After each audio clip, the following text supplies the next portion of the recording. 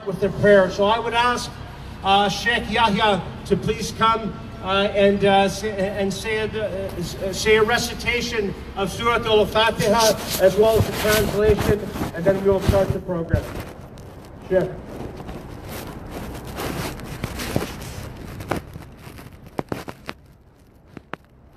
أعوذ بالله من الشيطان الرجيم بسم الله الرحمن الرحيم يا أيها الذين آمنوا استعينوا بالصبر والصلاة إن الله مع الصابرين ولا تقولوا لمن يقتل في سبيل الله أموات بل أحياء ولكن لا تشعرون ولنبلونكم بشيء من الخوف والجوع ونقص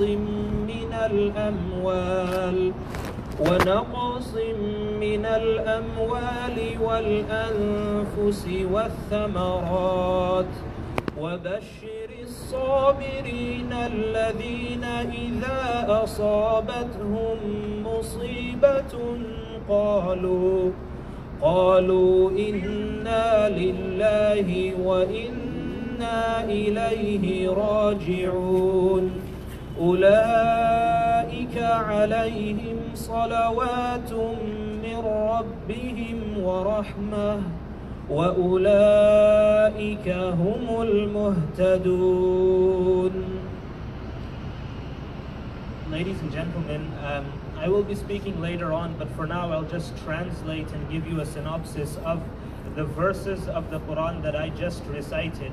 In these verses, God consoles the believing people in their times of loss and grief, wherein He says, O people who believe, Ista'inu bis-sabri was-salah. You are to seek refuge and you are to take consolation in prayer and patience. And God goes on to tell us that this life, everybody that is alive will be tried and tested in one way or another. And some of the tests that come from God that befall humanity are mentioned in these verses, that sometimes we will test you with poverty, with affliction, other times we will test you with loss of life and limb, and give glad tidings to those who remain patient and steadfast in the face of adversity. And God goes on to teach us the prayer that Muslims recite when we lose a dearly beloved and when we face adversity, trial or grief. Muslims, it is our prayer, and that is the prayer that's mentioned in these verses, to say inna lillahi wa inna ilayhi raji'un, that we belong to God and to God we shall return. And the verses conclude by saying that people who remain steadfast in the face of adversity and trial, these are the people who God will show His mercy to, and these are the people who are guided by God. Thank you. šxʷḷ, thank you. Now this happened on a Friday in New Zealand, and we woke up to this news on our Friday, and on that Friday people felt a compulsion. They were compelled to bear witness of what happened, and people started gathering. They started gathering at masjid, and unfortunately we've been through this before. This has happened before. This has happened in Montreal. 7 people brutally killed, senselessly killed, while praying. This has happened many, many times in churches, in synagogues, in masjid, in temples, and in public places like this, where people are indiscriminately, mercilessly murdered in cold blood. For what? For what? Each life is precious. Each life matters. But those lives were snuffed out. And we raised candles. We raised our hands. We've embraced each other to keep that light alive of the souls that we have lost and keep the light alive inside each other, to warm each other, to comfort each other when this sorrowful event occurs. Now on that Friday, we had many people join us at our Friday prayer, at our Jummah prayer in Vancouver. Among them, we had Ravi Kalan, the Provincial Secretary of the Province of BC, on behalf of John Horgan. He spoke very beautifully. And we had our Member of Parliament for Granville, which our mosque is located on 655 West 8th, the oldest mosque in this city. And we've been there since 1963. Our doors have always been open, and they will never close. Our doors will always be open for all people. And on that night, well over 1,000 people flooded the place, top and bottom, outside with candles. People came because they felt they had to gather. And so many of our beloved brothers and sisters who felt the pain from New Zealand, so many New Zealanders, they call themselves random New Zealanders and Kiwis. They came and they bore witness, and they told us what we already knew. This thing has no way of happening in such a beautiful place like New Zealand. It should not happen in New Zealand. It should not happen here. It should not happen anywhere. So we know this. And part of what we do is, we have to raise our voice. We have to let people know what we already know. I'm your brother, you're my sister. We are a family and we are together. Now, I do have a statement I'd like to read from Honorable Jody Wilson-Raybould on the mass shootings of the two mosques in Christchurch, New Zealand. Yesterday, 49 people were killed and dozens were wounded as they gathered for prayer at two mosques in Christchurch, New Zealand. That country's worst ever mass shooting, an act of terrorism. We all condemn this act of hatred, intolerance, and Islamophobia. HiMY SYeD Vancouver is the oldest mosque in BC and the second oldest in Canada. Today, we stand in solidarity with you as we support your community and join all who are gathering throughout our city, region, and nation as we mourn with New Zealanders and the Muslim community around the world. We honor the lives of those who are murdered and pray for the recovery of those who are injured, as well as the families and loved ones of all who are affected by this act of horror. Senseless acts of violence, as we witnessed in Christchurch, are a painful reminder of the need for vigilance against all forms of discrimination, which have no place in our communities, cities, or nations. With love, acceptance, and respect, we have the strength to combat such atrocity and overcome. In reflection of our own humanity, we must strengthen our collective resolve to build a world where no one or no group experiences violence or intolerance because of the faith they practice, who they are, or where they come from. Rather, we must live all of our lives for a world in which we all are free to live in safety and peace. We are one. You and I are one. Our humanity is one, grounded in peace and love that connects us all. We are here for you today and always will be, to help, to heal, to support in whatever ways we can and you may need. May the Creator guide us all. šxʷალაქ. Honorable Jody Wilson-Raybould, Member of Parliament for Vancouver Granville. I appreciate these words.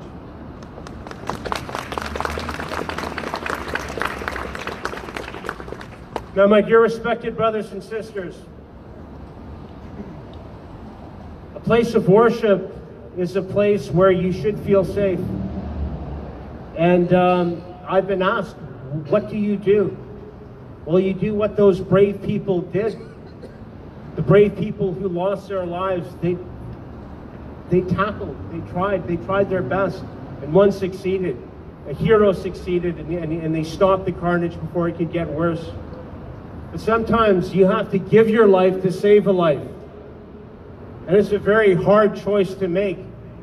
But if and when that happens, and we pray it never happens, it's better to give your life than see so much life wiped out for no reason. It's a hard choice, but if ever I have to make it, I will do so unhesitatingly, and I hope you will too. Because we have to make the world a safer place, not just for me, not just for you, but for our children and their children after us. It's a hard choice.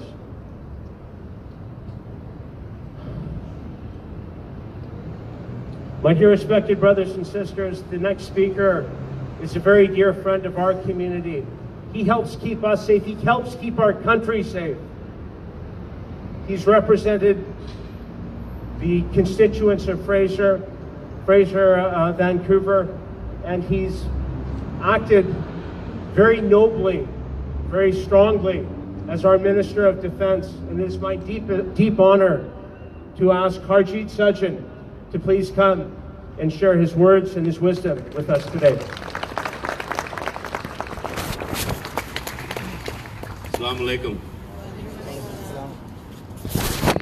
First, I want to acknowledge that we stand on the traditional territory of the Coast Salish people.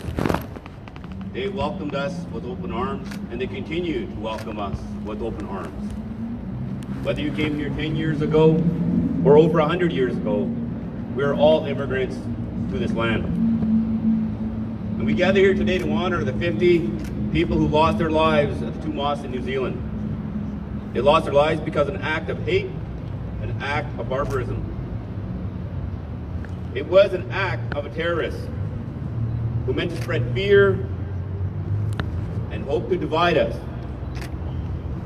50 people were killed and many more were injured. They were targeted because they were Muslims practicing their faith. They were targeted in their place of worship, among family, among friends, amongst their community.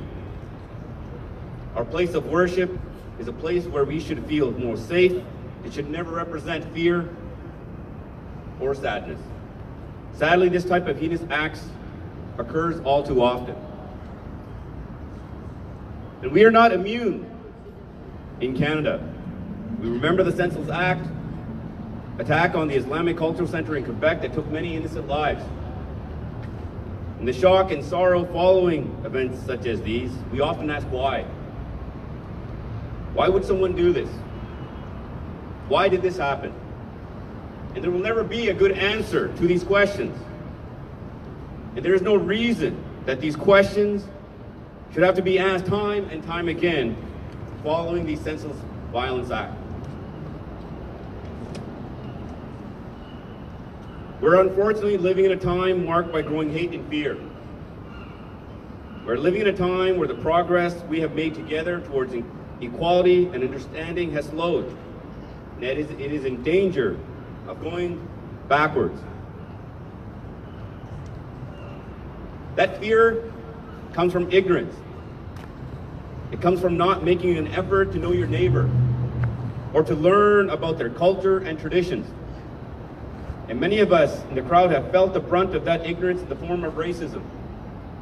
This racism can be outright hostility, or it could be just simple prejudice remark. All of us have felt that racism. Now it goes back to that basic fear that has been created. And I say created because fear of your neighbors is not natural. There are people out there who seek to divide us. They seek to exploit the divisions for their own gain and their own agenda. They want to create an atmosphere of mistrust and fear. And we cannot let that happen. As Arun said, we must stand up whenever we see an act of bigotry, no matter how small it may seem. We must take an effort to come together regardless of faith or ethnicity. We must understand that our diversity is the foundation of our strength. But most importantly, we must not let leaders get away with saying nothing. The silence of those who do not condemn these acts of terrorism show their true character. Those who refuse to acknowledge that this terrorist act was directed at Muslims also show their true colors. We have a responsibility to ensure that an attack like this does not happen again. That means that those voices that call out for hate must be drowned out. And those voices that remain silent must be called out for what they are.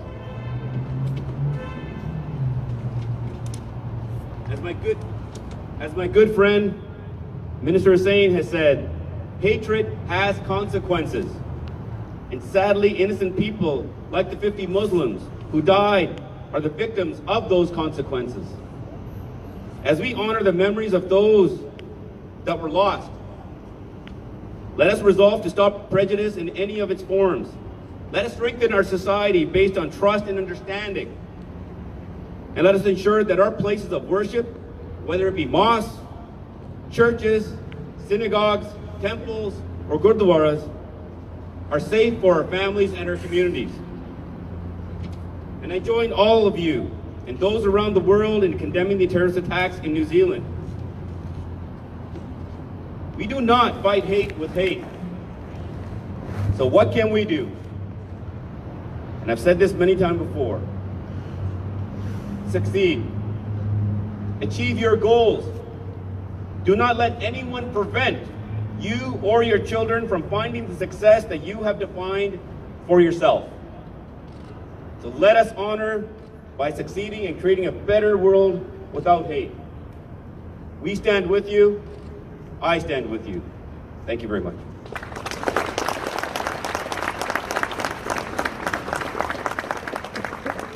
Thank you. Thank you, HiMY. We deeply appreciate your words. Thank you.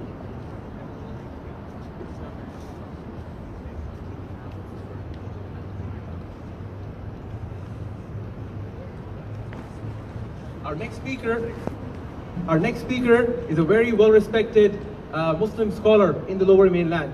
Imam Yahya Momla has been serving the community in Lower Mainland in BC extensively.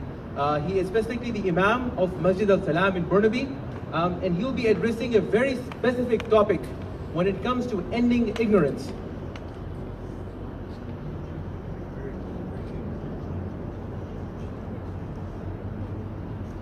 Assalamu alaikum wa rahmatullahi wa barakatuh. This is the Muslim greeting, which means may peace and blessings of God be upon all of you and all of us here today. Ladies and gentlemen, while we are gathered here to share in the sorrow, the grief, to show our support and our solidarity with the victims of last week's cowardly terrorist attack, if you noticed, the actual title of today's gathering is End of Ignorance. And I have been told, and I have been directed by today's organizers, who I believe share in this sentiment of mine, that the key to stopping hate, to stopping bigotry, to stopping Islamophobia, to stopping anti-Semitism, to stopping any form of hate is education. And it is only with the removal of ignorance and the enlightenment of a society through education that we can overcome those feelings of hate that certain segments of the society may be feeling. And in particular, the topic that I was actually asked to speak about today is the topic of Sharia. Now, many of us, we have heard this word before. Many of us have heard it we associate the word with a negative connotation. Many of us, perhaps our first exposure to this word may have been in the aftermath of certain horrific incidents and terrorist attacks that have taken place both in our country and in countries around the world. But really, in reality, in my 5 or 10 minutes that I have here today, I'd just like to enlighten all of us. For the Muslims present over here, this should serve as a reminder of what our Sharia is. And for those of us who are not Muslim, this may be your first instance where you hear hopefully, the correct understanding of what Muslims believe and what the Sharia is according to Muslims. So the Sharia in general This is literally translated, it's an Arabic word, and it shares its origins with other Abrahamic faiths. Literally translated, it means watering hole. So you and I, when we tend to associate the word Sharia with a system of laws as you and I understand them. As you and I, we understand laws. Laws are there to govern your behavior and to punish for certain actions when you do, when somebody commits those actions. Sharia is something far broader than that. So law as you and I understand it, my friends, if you're looking at it from that lens, the entire Quran, we can start there. The entire Quran, the holy book of the Muslims, contains more than 6,000 verses. And can anybody guess for me how many of those verses actually deal with law as you and I understand it? Law meaning things like you cannot go when there is a red stoplight, or you cannot do a certain thing in a certain place at a certain time. You cannot make noise in a certain place after a certain time. Things like that. Can you just shout it out for me? How many verses do you think deal with law? I can't hear you guys. 0. Well, not exactly 0. About 90. About 90 verses in the entire 6,000 plus verse Holy Quran deal with law as you and I understand it. So, for the mathematicians amongst us, that's less than 2%. So what is the Sharia? If the Quran is Sharia as you and I understand it, and only 90 verses actually deal with law, then what is the Sharia? Now, when we talk about ending ignorance, I would like to point out, and I won't defile such a blessed gathering by mentioning the name of the particular Australian senator who actually said these words, but he referred to Muslims and the Islamic faith as fascism.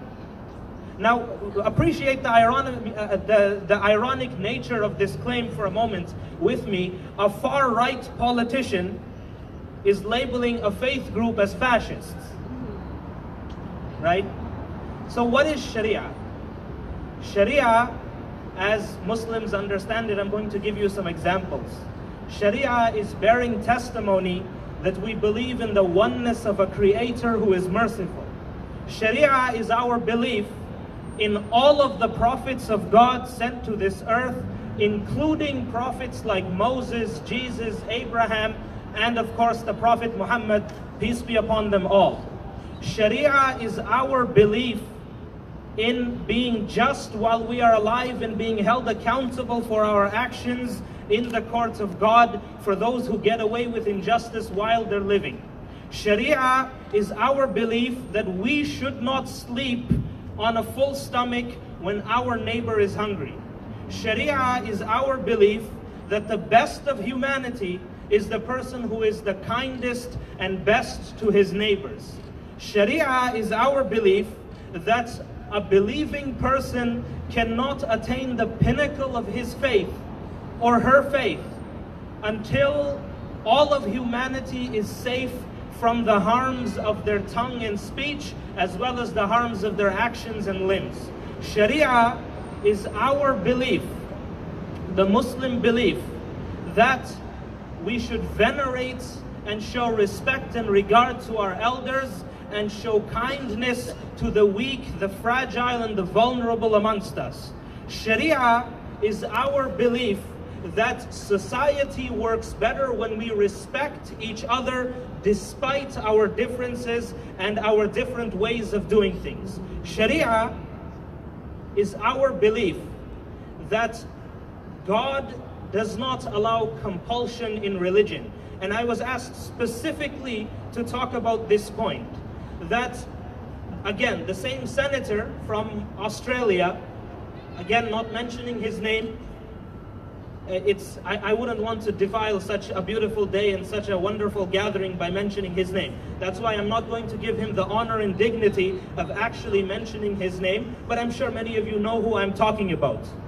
He made it out to seem that all of these wonderful people that you see over here, many of whom are Muslim, are here to somehow take over and somehow impose their system of laws and morality on the entire society.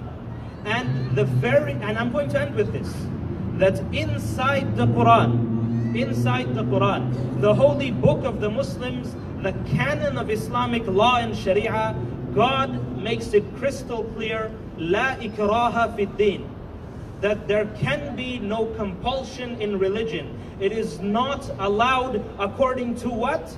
According to the Sharia, for a Muslim to impose his or her system of beliefs on a neighbor who is not Muslim. Rather, we are commanded and shown by example in the life of our Prophet Muhammad, peace be upon him, that he respected the other faith communities, both pagan idol worshippers as well as the Jewish community. And in an instance, when he was visited by the Christian community, he respected them all.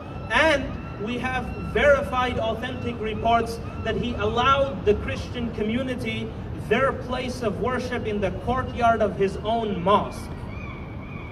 So my friends, when the next time somebody comes and tells you that the Muslims, they believe in this strange system of code and law that they call the Sharia, and they're out to get you, and they want to change the way you believe, and they want to impose their draconian laws on you, then you tell that person. And I draw inspiration here from the Honorable Member of Parliament, Terry Beach, who was sitting next to me last night, and he said, Imam, I used to let things slide.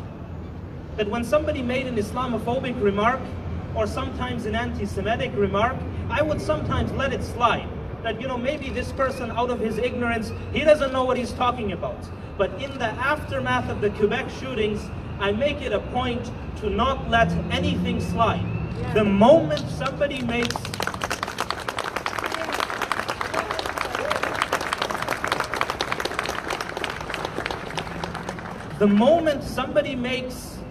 an insulting, degrading remark about somebody else's faith, somebody else's gender, somebody else's ethnicity, somebody else's way of life, that is the moment that we should speak up. And if all of us that are gathered over here begin to do this, the moment we see somebody make a racist remark, it doesn't have to be Islamophobia.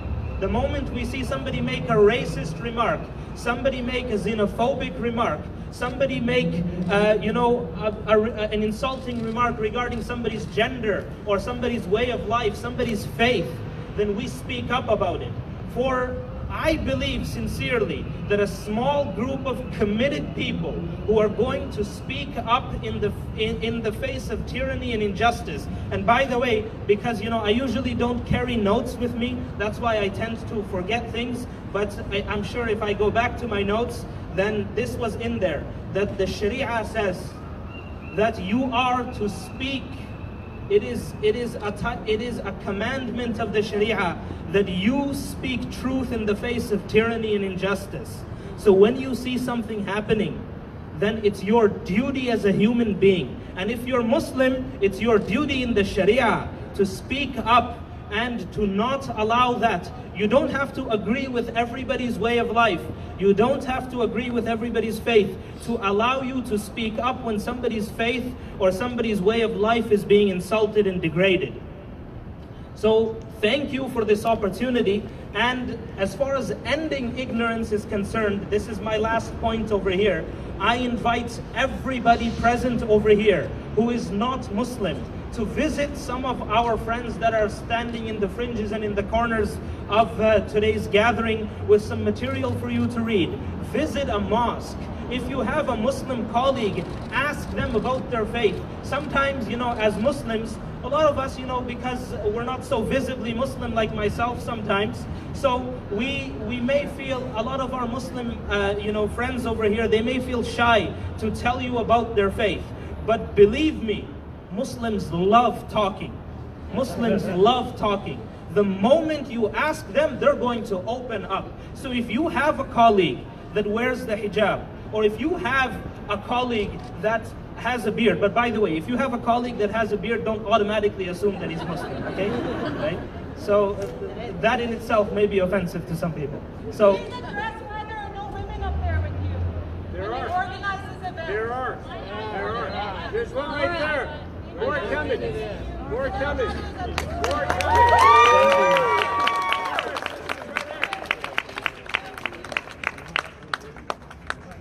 So visit the mosques, ask your Muslim family members, ask those of you who have Muslim colleagues and classmates, ask them about their faith and see how they open up. Thank you. Here. Thank you, my brother. And yeah, let's hear it for our sisters. Let's hear it for our sisters. Mashallah, we're all brothers and sisters together. My dear respected brothers and sisters, it's a tough time. And everybody has something to say. And sometimes you can't say it. And it festers, it bottles up. And sometimes you act out in the worst possible way. This guy, this lunatic, this brother, this guy, fellow human being, bottled up hate in himself, bottled up hate in his mind, and acted on it methodically, planned it meticulously, and executed it in the most horrible way possible. Welcome, welcome, mashallah. And we got our kids. That's who we do it for. We do it for our kids. Got it. So it's important. You know, there are people out there that are sick. They're sick. And they need healing. And they need help. We say we should all have HiMY, wisdom. You know, some wisdom. And you only achieve wisdom when you learn. You know, when you're young, you're full of vim and vinegar, and you think you know everything. I'm an older guy now. I realize I don't know shit. But you learn. And as you grow older, I find wisdom at the feet of a child, at the white beards of my brother Musa here, and in front of all of you. You teach me how to be a better human being. Because bottom line, that's who we all are. We're all human beings. Now, we have a lot of sisters here, but I'd also like to ask, and you know who you are. The New Zealanders and Kiwis that came and spoke and sang, please, if you could make your way to the steps too, we'd like to make accommodation for you. Sister with the sunglasses there, you especially. So it's very important that we share our voices together, that we sing to each other, that we recite poetry to each other, that we recite the verses of our holy books and traditions to each other, so that because we were brought on this earth, made in nations and tribes, not to fear and mistrust each other, but to know and love each other. And this translation is from Quran, it's from Torah, it's from the Bible, it's from many, many traditions. It is a universal truth. I'm just here with the microphone stating the obvious. It's an obvious thing, but people don't get it. And it's sad. And it's horrifying when people die. When people lose their lives. For what? Somebody had a bad day. Somebody felt that their job was taken away. Somebody felt their culture was taken away. Somebody felt their supposed perceived supremacy as a certain member of a certain nationality, via their lack of pigmentation or abundance of, that separates them and makes them superior to you or me or anyone out here. The reality is, we are a human family, and we have to act like that. We are.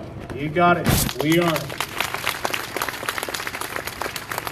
Now, the pain of this occasion was felt very keenly here in our city, and with a very dear brother of mine. Shaukat Khan serves as our current president of our Pakistan Canada Association, and he too is a trustee of the Al Jamia Masjid, Vancouver. And he went to high school with a very dear friend. And I'd like Shaukat to tell his story and tell it in its entirety. It's a heartbreaker, but he has to say it. because that's the way he's going to honor his friend and his brother. Shaukat Khan. Thank you very much, Arun. Assalamu alaikum, everyone. Peace be upon you. Very unfortunate moment for me to be, and time for me to be standing here, remembering my childhood brother, my friend. We went to high school together in 1986, and name Rashid is the name you see on the media nowadays, because he was the one who was in the masjid at that unfortunate time when that terrorist attack happened, and he was the one who was trying to take that shooter down. And in that attempt, he lost his life, and unfortunately, his elder son, who was 21-year-old at the time in masjid, lost his life too. So I've been called upon to talk about why would it make name Rashid to lose his life, where he could have just got on the side and saved his life. But if I look back in our high school time in the city of Pakistan called Abbottabad, we grew up together. We spent 4 years together. But when I reflect on the time where everybody is a clown and they were trying to have fun and they were trying to bother each and everyone in the school, name Rashid used to be somebody who was very humble, who was very poised. We always used to call him a scholar because he used to have glasses, and very intelligent, one of the top students in the school, who's always involved in community work. If I reflect back on his family, I know his mom, who's being flown away from Pakistan to New Zealand as we speak.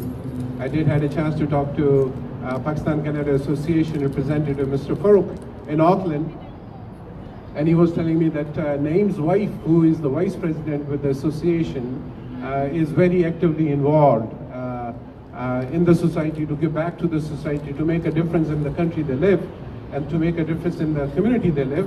But looking back at Naeem and the way we grew up together, he was somebody who is always out there helping out other people. If somebody is hurt in the playground, he's the one who's found sitting in with that individual and trying to help him out and make him feel better.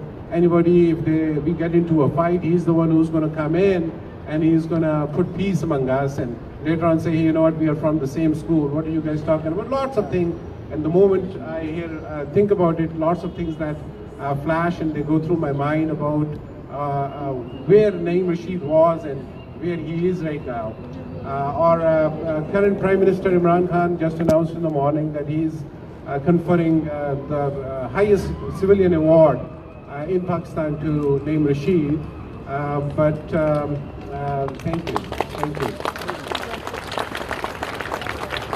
Thank you. And it is very encouraging to know that he's being recognized for his hard work, and he's being recognized. And I thank you, all of you, for being here, for remembering that heinous attack, and also to show that we all Canadians, no matter which faith we belong to, no matter which religion we follow, we are all together in this. And these events are going to make us more and better Canadian citizens and bring each and every one of us together. So thank you. I know it was very tough, but this is the best thing we could do to remember. What a hero, what a hero.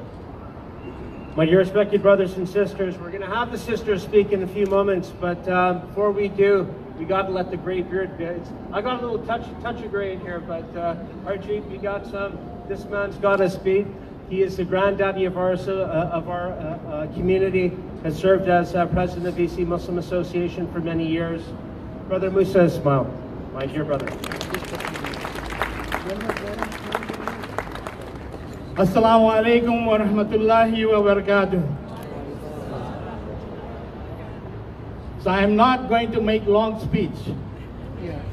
I'm a man of action, and I'm going to call on each one of you. We're going to start off with saying, taking action. So I want each one of you to turn to your right and say Assalamu alaikum, or greet the person on your right, please. Start now. Turn to your right and say salam. Now you turn to your left and say salam. At least you should know the name of your neighbor. You should know the name of your neighbor. This is why This is why we are here. We are here to join hands, not only in solidarity of our brothers and sisters in New Zealand. We are here also in solidarity with each one of us, irrespective of the religion and the faith you follow. We are all Canadians. We are all, first and foremost, human beings, and we must respect each other.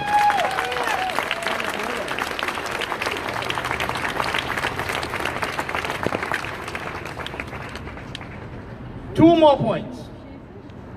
Most of you know or do not know that a young bunch of brothers and few sisters got together a few years ago, almost 3 years ago, under the banner of Islam Unraveled. Unraveled means unraveling Islam to those who do not understand Islam. So this group, I want you to know, this group has been to many synagogues, we've been to many church groups, we have been to all the RCMP in every contingency in Lower Mainland. We have been to many hospital people to teach them and show them what Islam really stands for. Not because of lecturing them or converting them, so that they can understand and deal with our sisters with hijab, with our older people as requires special requirements. Just like Judaism, Christianity, we are there to teach and help and educate each other. So with education, we get rid of ignorance, and when we get rid of ignorance, we get rid of hatred and bigotry in our society. So help us, join us, and start educating.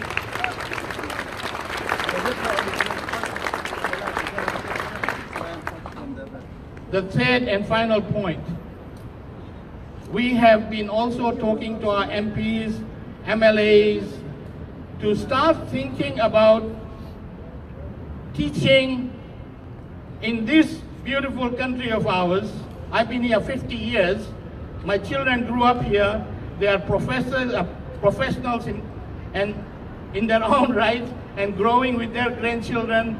And many, many such examples of Canadian Muslims who've been here more than 100 years have made their mark, and they continue to do so. We've got hundreds and thousands of doctors and lawyers, professional engineers of all kinds, becoming very core members of the society, what is called Canadian society.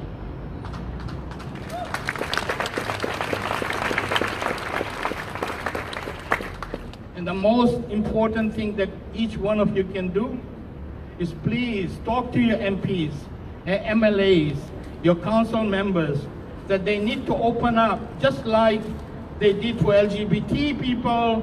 They need to talk about how do we educate our children from elementary to high school about different faiths. And just think about it, teaching our children about different faiths and bringing tolerance amongst them. 20 years from now, they will be shoulder to shoulder with no fear and no bigotry and no intolerance in this society. So we need to start from the youngest age. So, with that word, I just want to convey my condolence to all the family who passed away currently, now in New Zealand, in the past, and we hope and pray. All our prayers should be that God save us from such incidents in the future. And the only way we can avoid that is by education and becoming better brothers and sisters in this Canadian society. Canada can set a beautiful example if we ourselves set a beautiful example. Thank you for listening. Thank you. Thank you, HiMY. Thank you so much. šxʷalla. Ladies and gentlemen, there's an MP right there. Arjit, you got him. He's right here. So if you want to go and talk to him, he's very approachable. He's and all of our members of parliament, our MLAs, our city councillors, all the people that make this city, this province, and this great country run, they're all approachable, no matter what their party is. They serve you. They serve you. They are here for you. And we want the best for each other as a human family. Now things happen. Some bad things happen. The sister I'm going to ask to speak, had a tough thing happen to her, riding the SkyTrain, just relaxing, taking it easy, and some idiot assaulted her. And she stood up for herself, and it was noticed. And it's this thing that happens in a terrible situation, something good can come from it. And my sister, this Muslima, this beautiful woman, found more of herself in her poetry and her speaking, and she's going to share her poetry and her voice with us. Sister Noor, please come and share your knowledge and your wisdom. Thank you, sister. Assalamu alaikum wa rahmatullahi wa barakatuh. May peace be upon you all.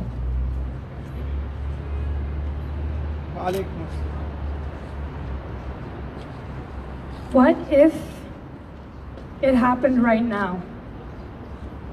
Right here, where I stand, holding a gun in his hand. He aims it up, he pulls the trigger.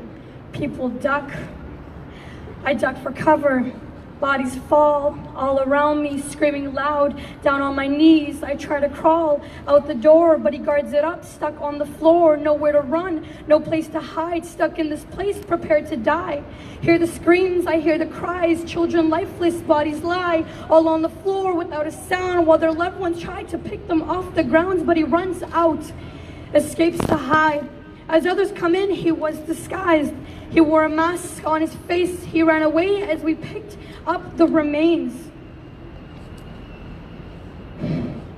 He knew not one of us, not even our names, but killed us all because of our faith, because of our color, because of our race, because of the fear he hears in the news. He never bothered to ask, so he continued to choose what was true and what were lies. He targeted us to take our lives. Never trying to ask, he only ever believed. The media against us, that showed us as enemies. He entered with an idea and left with no shame, believing we were the villains. He thought he won this game. He believed he can succeed by leaving our blood all on the floor. All he left was with this crime. The moment he stepped out the door, the moment he ran, drove away from the scene as far, removed the mask out the window, threw the gun out the car. He didn't care about the details. He only cared they were dead, believing that if he killed every last one of us, the world would not flood red. It was hypocritical of him. He believed we lived to kill others. Yet it was his hands that are stained with the blood of our dead sisters and brothers. He left a mess we had to clean, blood stained the floors to families. What were we supposed to say? How do we explain that their mother or brother had been murdered away too soon of time, too soon of stage? Their son was 15 years old, entering the masjid to pray, entering the synagogue to pray, entering the temple to pray, entering the church to pray. Their son was only 15 years old.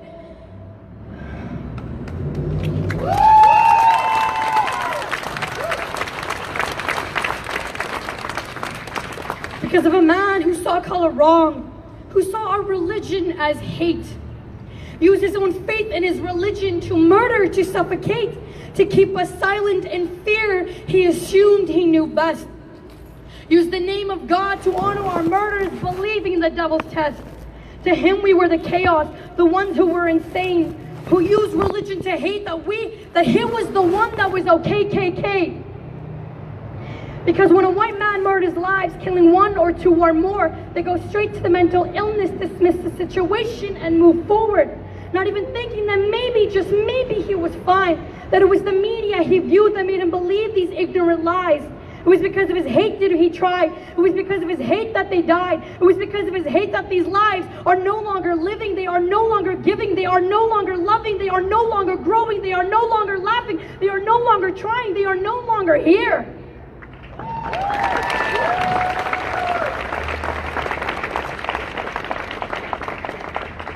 What if it happened right now, where we stand, holding a gun in his hand, holds it up and pulls the trigger.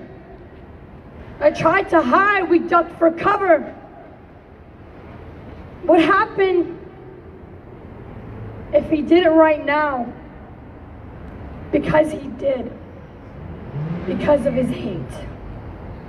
Thank you.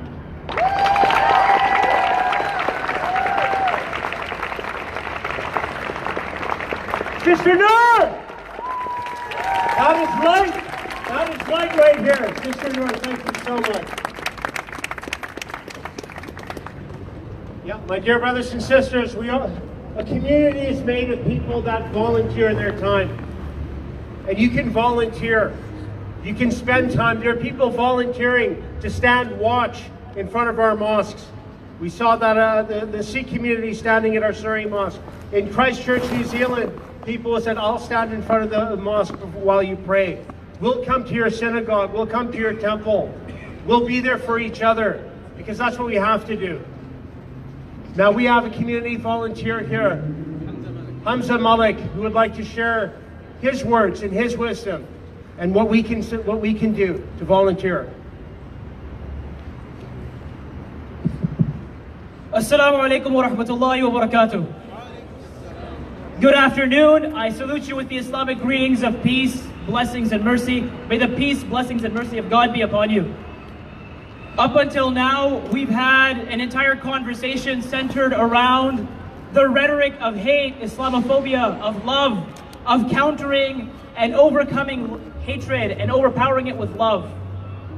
I wanted to come at you from a different angle. You see, Imam Yahya spoke about the importance of speaking truth to power, because that is a tenet of our religion, and that is a tenet of who we are and what defines us. So, allow me to use this opportunity to talk about the root causes that fuel the types of incidents that took place in New Zealand. Because certainly, these sorts of events don't happen in a vacuum. And forgive me if it seems like I'm ruining the vibe. I've been told I tend to do that a lot. I simply want to point out some stark realities. And we need to realize that it's not just a matter of a sick, deranged gunman. It's not just a matter of someone with hatred in their heart. What we're seeing and what we've been witnessing is the result of years of foreign policy, the result of years of rhetoric, of media bias, of systems and institutions that have reinforced attitudes that have otherized the Muslim community, that have otherized Islam as a set of ideas that is foreign to the Western experience, that have treated us like outsiders despite us having grown up in these communities. Now, when you see policies like the counter-extremism measures that are taking place in the UK, that have forced the general public to view the everyday Muslim under the lens of suspicion, when Muslim schools and mosques are being vetted because of so-called extremist content without contextualizing, without engaging with the community, when people are being exposed and inundated with rhetoric, with ideas by figures such as the Australian Member of Parliament who blamed the Muslim community for the massacre that took place because apparently it's the Muslim community that has brought the problems to their land. When this rhetoric is framed this way, when we look at what the manifesto of the gunman said, it's very clear that there was an ideological drive behind what he said. It's high time we start recognizing that, and it's high time we start realizing that worldwide, when the Muslim world is being drone bombed, when the Muslim world is being destabilized. I have to point this out, let's be real. None of this happens in a vacuum. None of this happens in a vacuum.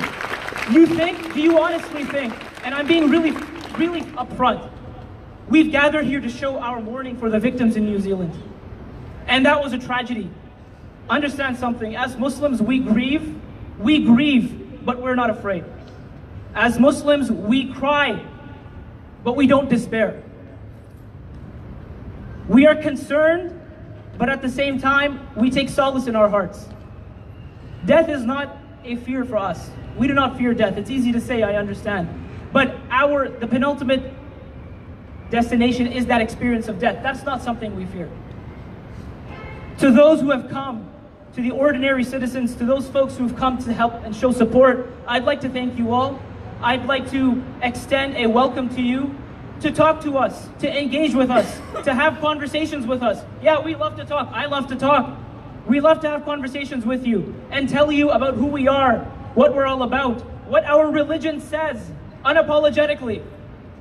So let's recognize the years of foreign policy. Let's go back to that. The administrations that exist down south, not just the current administration, but the one before that and the one before that, and the rhetoric and the way the conversations have been framed that have radicalized, yes, radicalized the types of people that did the attacks like they did in New Zealand. So radicalization isn't a one-way street. It happens from a myriad of figures, a lot of political stakeholders. The way we enforce it, let's recognize that, let's work against it, and let's be a community that engages with each other without fear. So with that, that was my 2 cents. I'd like to thank you all. Please enjoy the rest of the event. Assalamu alaikum. Thank you, Uncle. That was great. So we all come into this world. We come into this world as babies, little ones, and hopefully we grow up. Next speaker I've known since she was minutes old, as a baby, as a little girl, as a fine young woman she's become.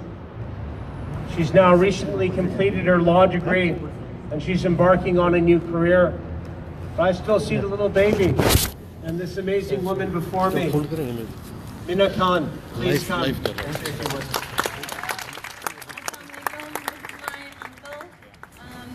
hello to everyone else. Can you all hear me okay? Yes. Okay, perfect.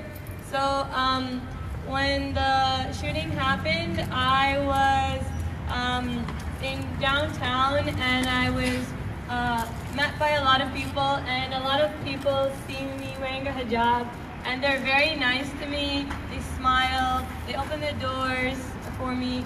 And for those people and the people in the future who see me and treat me with kindness, even though I wear hijab, thank you in advance and thank you to the people in the past. But on that same day, I was going on the bus and a woman said an Islamophobic comment to me.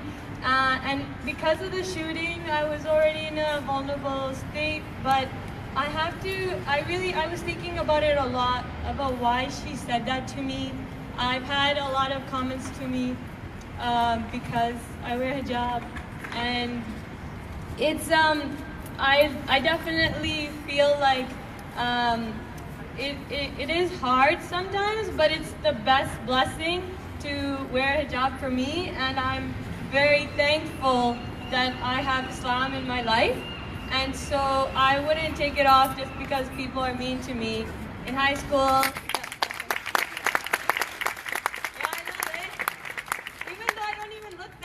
as good as I could look, because like, and you know, like all girls know, like the hijab doesn't like sometimes do favors for you, but you still wear it for Allah.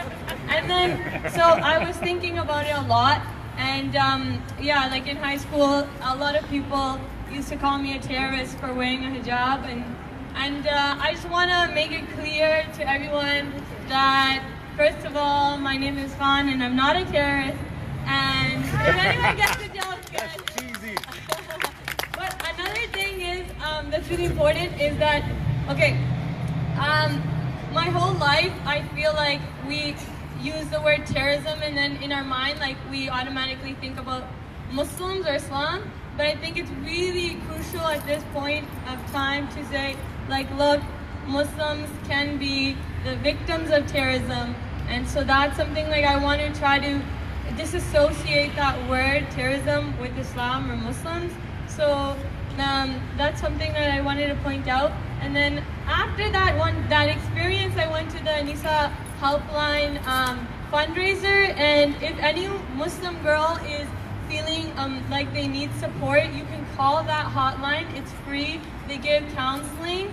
And you don't have to talk about, like, it doesn't have to be about hijab. You don't have to wear hijab. You could be abused, or you could have depression, anxiety, but use that helpline. Especially now, apparently after the shooting, a lot of people have been calling that helpline because we're disturbed by what happened. And so for everyone else, I just want to let you know about that. And then I think I don't feel bad about that woman, and I don't think she's a bad woman. I think she's gone through a lot of issues herself. She was homeless, and looks like she had a lot of issues going on. And I feel like the best thing that we can do as a society is help people that are marginalized, who are not going through like good times. And like, it doesn't have to be like the serious like things, but just do your part to like help the society. If we help society, then people won't have extreme views. So yeah, you guys please do the way, become a successful lawyer, and it can help the community, Muslims and non-Muslims. Thank you so much. Thank you. Thank you, Minna. I love you. Thank you. Thank you. So now, on that Friday, we are going to be having the salat. We are going to pray together. That's the other big thing, too. We're going to pray together today. And they'll be setting up in the next 15 minutes or so. The prayer will start. But part of what we share is not just our prayers. Our prayers are so important, but our prayer comes in many forms. Our prayer comes in the gaze of kindness.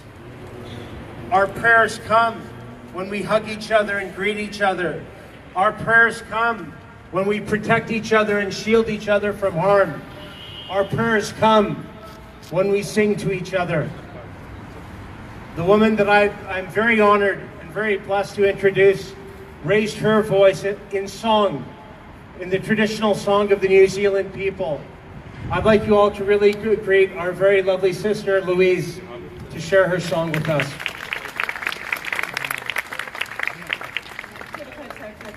Ko Louise toko ingoa, no Waitakere aho, ke Vancouver toko kainga ənəq. So I'm Louise and I'm from New Zealand. And I think I want to say on behalf of all New Zealanders here that it's an excruciating thing to be away from home when something like this has happened to your home country, and we thank you very much for allowing us into your community and allowing the chance to grieve with you.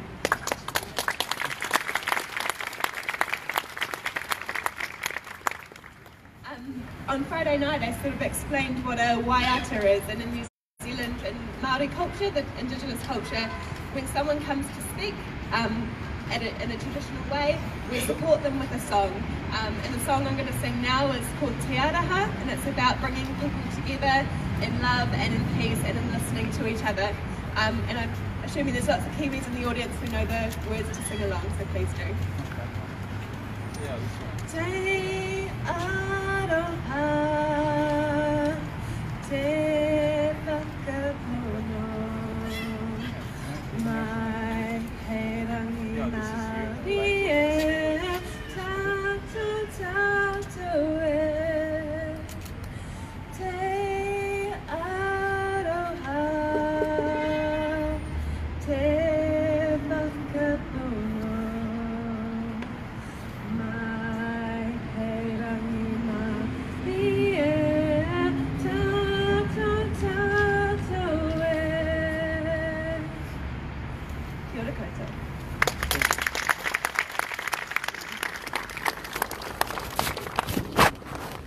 Thank you, Louise. Thank you to all of the New Zealanders. We're with you. We're with you. We love you.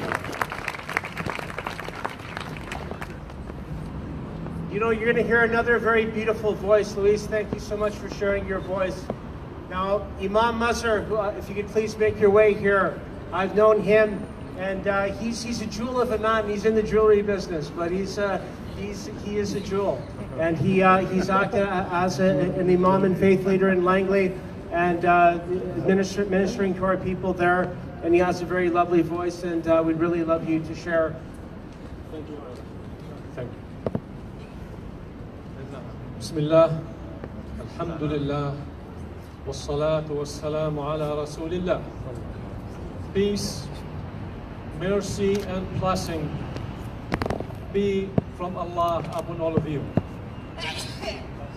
It has been said that each one acts in accordance with his concepts. People only act in accordance with what they believe. Actions and behaviors are nothing but the manifestations of thoughts, concepts, and beliefs. We have seen the horrible action from that murderer in New Zealand against Muslims. Regardless, I'm not here to ignite more emotions, but although to bring those emotions and use them as fuel to set the right ideas and to reason and ponder why this is happening. When we say people's actions are nothing but reflections and manifestations of their thoughts, that means when people are trying to fix a problem, you cannot do that by only enforcing laws and installing more legislations to say this is prohibited and this is not allowed and we won't allow it. Actually, the right field for people who are in power, who are influentials, to work in is the field of concepts, fields of thoughts, and fields of beliefs. This is the area that people in charge has to fix. Then laws, then enforcing laws will have a meaning.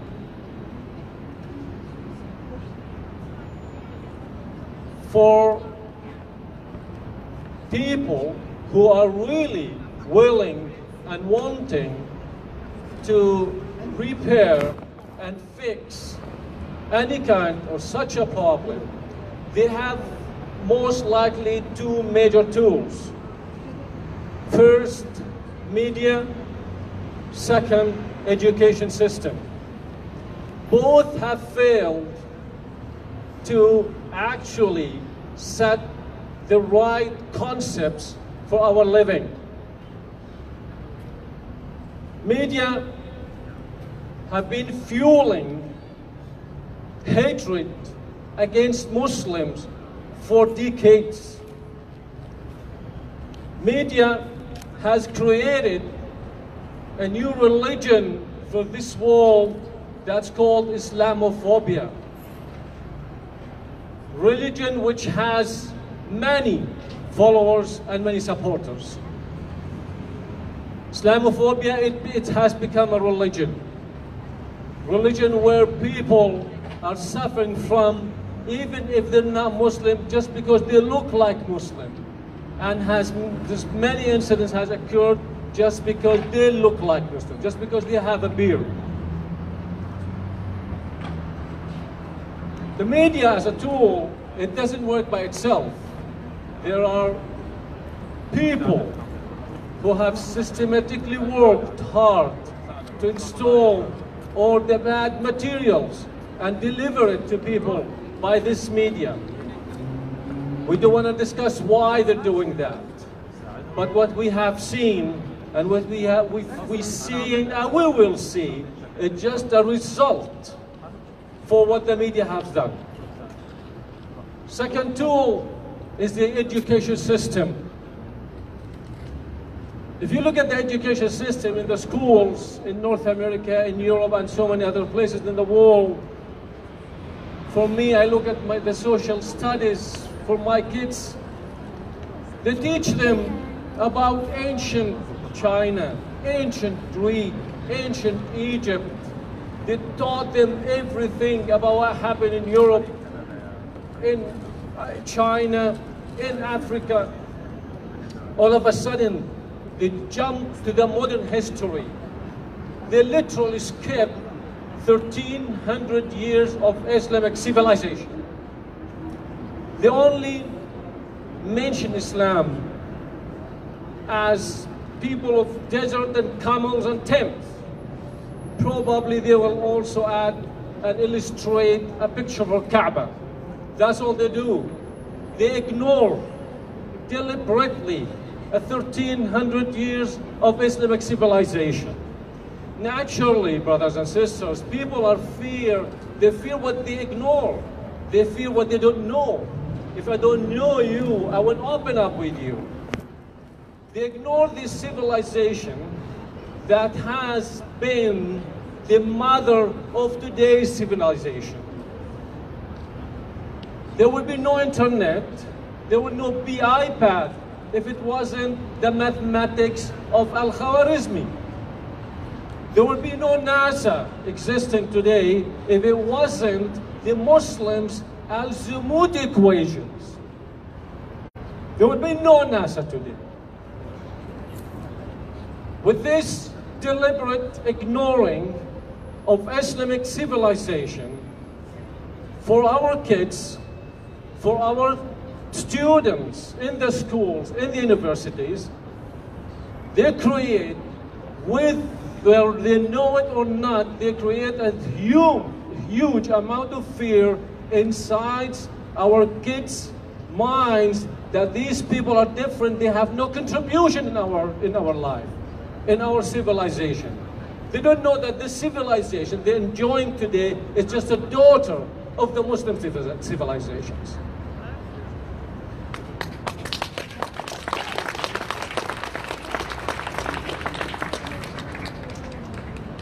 So brothers and sisters, and I'll call you all my brothers and sisters, we would like to make a call for those who are in power in this world, for those who are behind the media, behind all the material that people are hearing and seeing across the day, along the hours, about every bad thing about Islam, that they know they're doing that, and they know they're saying the bad thing, the wrong message. They have to recap their thoughts and reconsider if they really care about the world like they claim every day.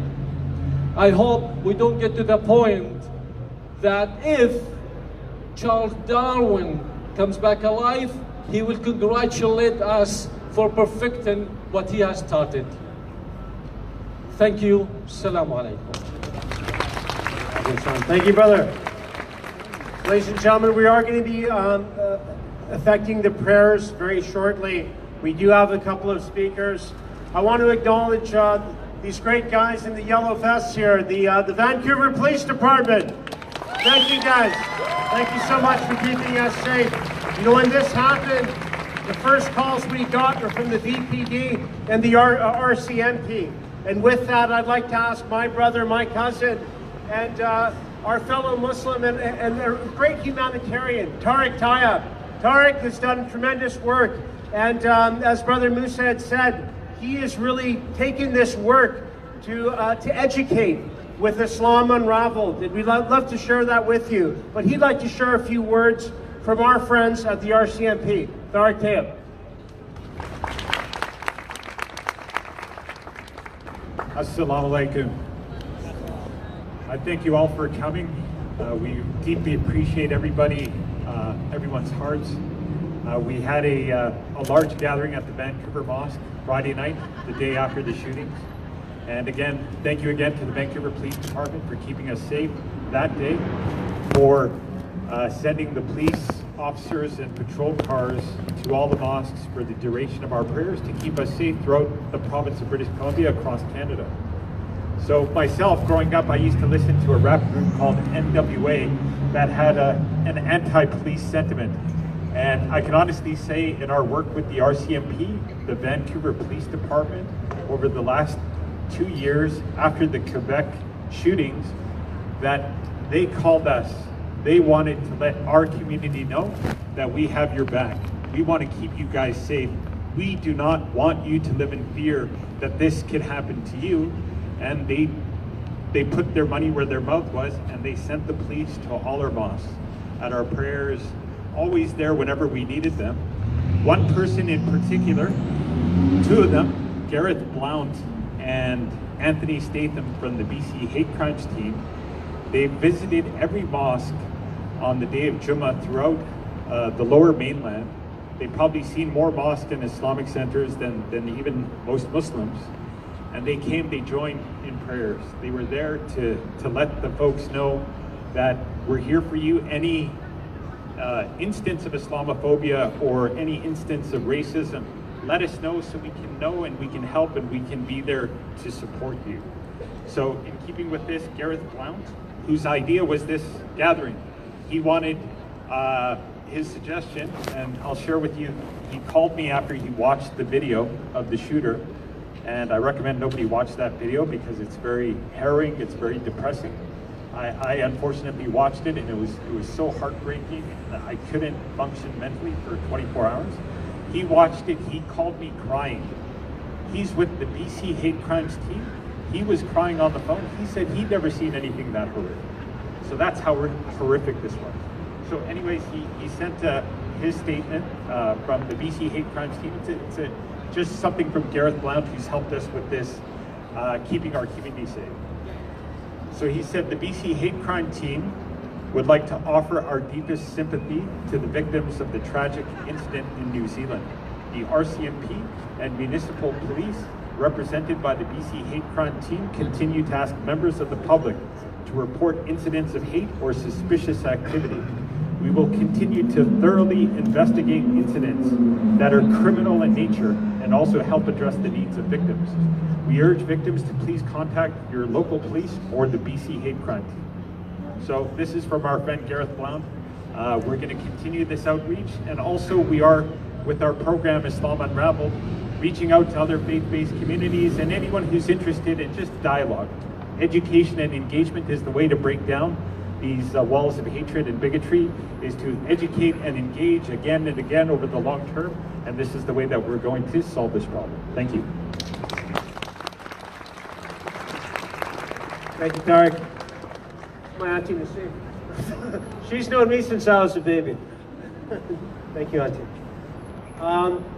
My dear respected brothers and sisters, you know, life is a very precious thing, and I'm going to have to go shortly because I have to pay my respects to my auntie who passed away today. She passed away this morning, and they'll have her janazah and burial today. It's that quick, you know, and somebody I knew my whole life, Sister Anri Yakub. And we ask that when you do your prayers today, say a prayer for my auntie as well, and all those that you've lost. Now the next sister that I'd like to introduce, I've had the distinct honor to serve with her at an event organized by Islamic Relief, organized by Sister Fatima Ben Hatta. Sister Fatima Ben Hatta, very, very important woman who's done incredible work for our community. Thank you, Sister Fatima. I'd like to ask Sister Samaya. She is a poet, she is a speaker, she is a volunteer, she does incredible work, and she's a scholar as well. So I'd love for her to share her words, her wisdom, her poetry, and grace with us here today. And with that, I thank you. Assalamu alaikum. Sister Samaya. Assalamu alaikum, everyone. So I wasn't prepared to speak, but I will share. I want to start off by thanking all our allies that have came. It means a lot to our community that you show up and you stand with us in solidarity for the 50 lives that were taken and murdered. I just shortly want to talk about and speak on behalf of Muslim women, specifically visibly Muslim women. Yes, visibly Muslim women, because we are the warriors, really, in our society. I was born and raised here in Canada, and I was born in a post 9/11 world where I had to struggle to accept my identity, and because it was since I was a kid in the media everywhere, growing up in high school, my identity was constantly being vilified, constantly being questioned. I didn't actually wear the hijab until a few years ago when I was 19 years old. And I made that choice because I decided not to be afraid of who I was as a Muslim woman. And my message to Muslim women is to not be afraid.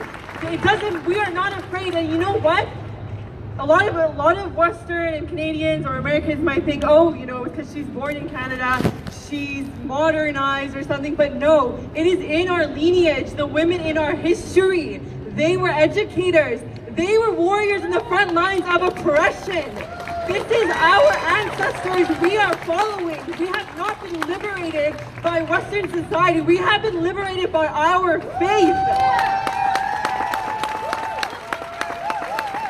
So hold on to your faith, educate yourselves, and do not be afraid to be strong. Wear your hijabs, go on the SkyTrain, face your enemies, and continually speak out. Use your voice. You tell your stories on social media. Do not be shy.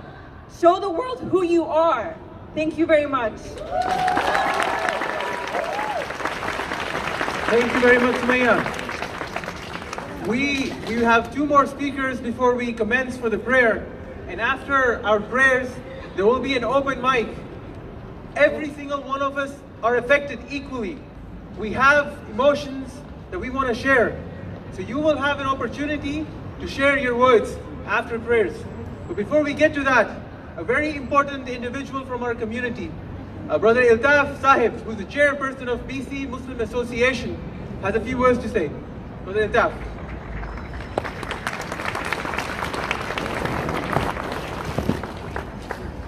Assalamu alaikum wa rahmatullahi wa barakatuh. I know the emotions are high and we're all affected by what has happened in New Zealand. It's a tragedy that's affected each and every one of us, Muslims and non-Muslims alike. But whenever a tragedy like this happens, there's always a positive twist to it. Since the time the news of the shooting came, I must say that the government of Canada has been very supportive in so many different ways.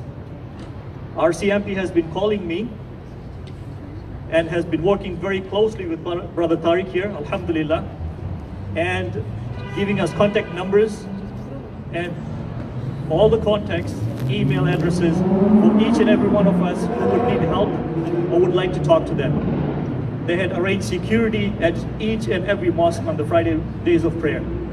And we are very thankful to them. So you see, this tragedy has brought us all here together and has united us all. My message to the haters is we will not fight hate with hate, but we will fight hate with love. We will fight hate with education.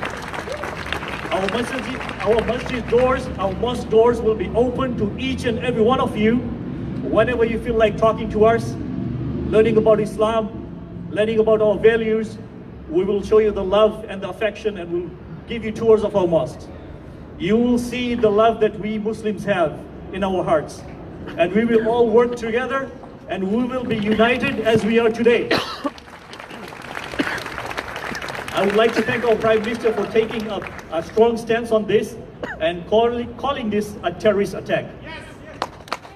And it all started from the words of the New Zealand Prime Minister. And I'm very thankful to her for calling it what it is. And this has conveyed to the other Prime Ministers as well.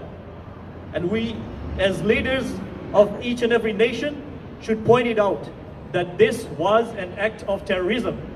And no one, no faith, no religion would support any act like this.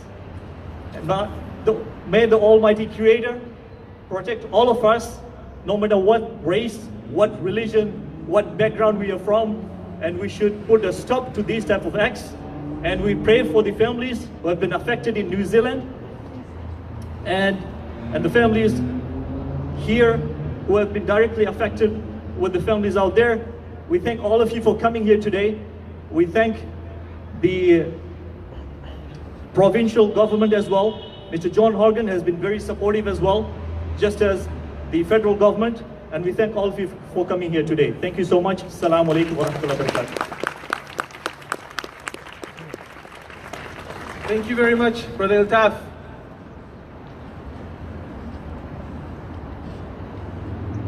Now I stand here and I look at you and had a few words to share, but it's almost like my mind is empty.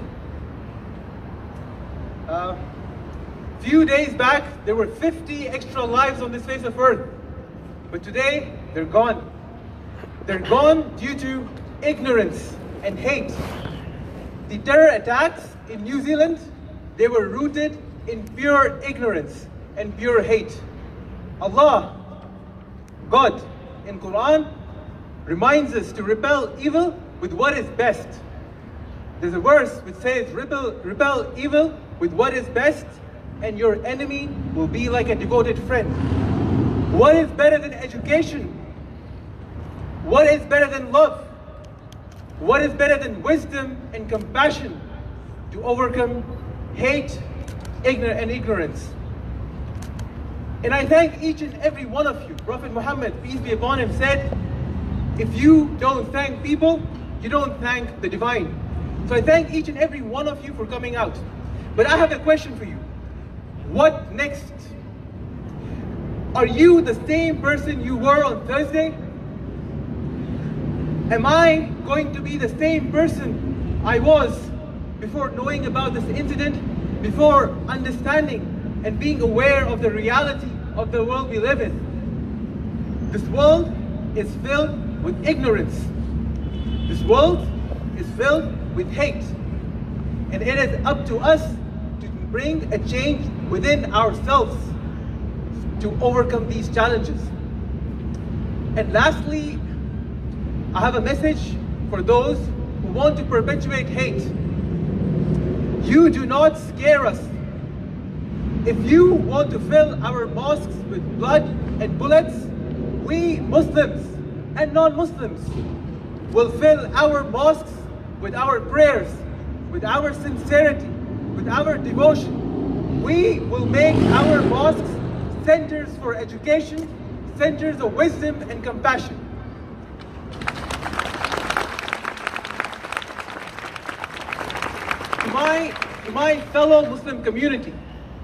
To my fellow Muslim community, we need to change. We need to bring a change within ourselves. The faith that is within our hearts needs to manifest into actions. We cannot keep talking about education and not step out and outreach to people. We cannot keep talking about it and not actually engage with the wider society to bridge the gap that exists. We cannot live the way we've been living and expect things to change. Lastly, I want to recite a few verses from the Quran, and I will not give you a translation for those who don't understand, because I want you to reach out to the closest Muslim you know and ask them what is being recited. Allah says in the Quran, أعوذ بالله من الشيطان الرجيم بسم الله الرحمن الرحيم والعصر إن الإنسان لفي خسر إلا الذين آمنوا وعملوا الصالحات وتواصوا بالحق وتواصوا بالصبر. Thank you very much. Please do reach out to your Muslims. If you didn't understand what was recited, please reach out to a Muslim and ask what it meant. We'll be joining for the prayer now. Every prayer is preceded with a call to the prayer. And I ask Brother Hamadullah to come up and make the call to the prayer. Once it's done, we will all proceed towards the carpets that are being put up and join in prayers.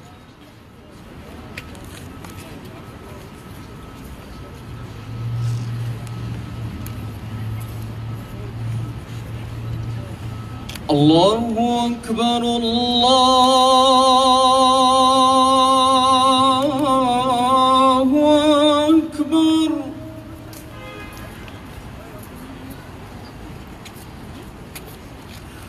الله أكبر الله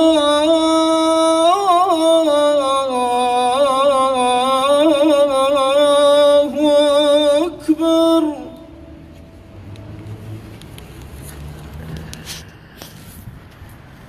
أشهد أن لا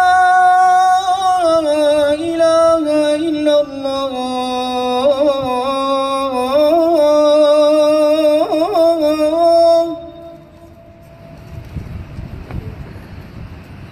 أشهد أن لا إله إلا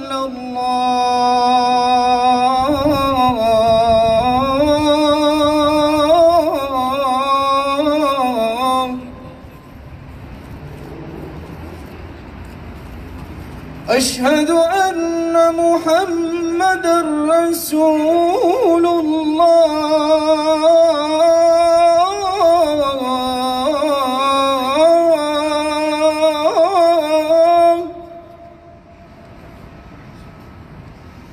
أشهد أن محمدًا رسول الله